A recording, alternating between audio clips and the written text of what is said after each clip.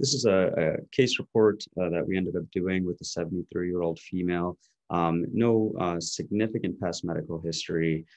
She ended up coming to Johns Hopkins with neurologic decline, functional decline, several falls. And this was about a month or two after she had been diagnosed with COVID-19, only a mild infection.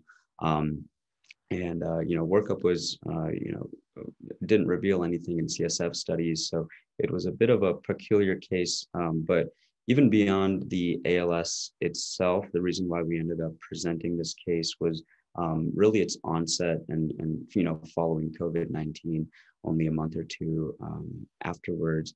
And I think this is really important for clinicians and researchers in the future to really understand that there are many, many manifestations that can come after COVID-19 infection.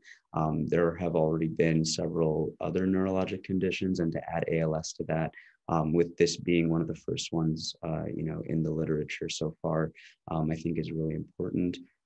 So not only should clinicians be aware that it could potentially be something that follows infection, but also for researchers to understand really the mechanism and pathophysiology of how this neurologic condition can come about, I think is quite important and really our goal for this research.